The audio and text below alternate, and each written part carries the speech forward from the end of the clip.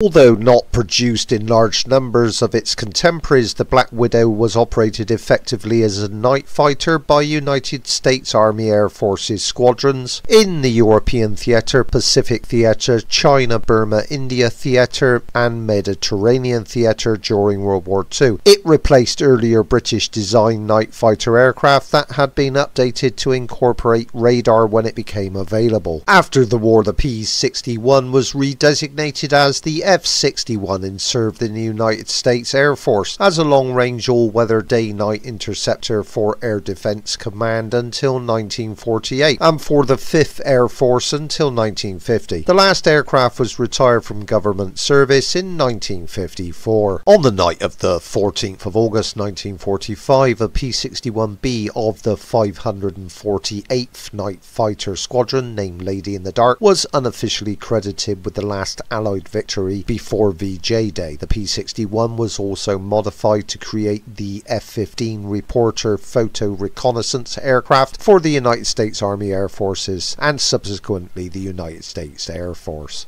Thanks for watching, thanks for listening, and until next time.